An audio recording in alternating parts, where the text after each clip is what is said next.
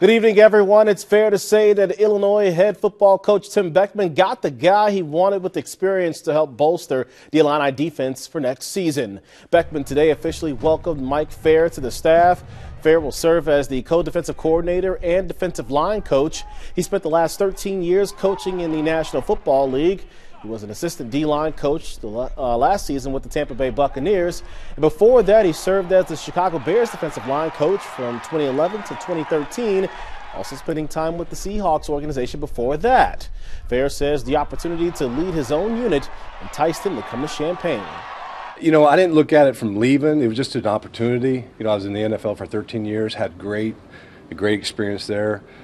Worked underneath some great coaches, coached some excellent players that just felt fortunate to learn from those guys and get groomed by those guys. And so this was an opportunity for me to, you know, be able to take a position that I'm able to lead a group. You know, I tell you, we interviewed him. He was sweating. He was up on the board getting after it. And, you know, I mean, to be honest with you, that's what I like. And he's really passionate for the game.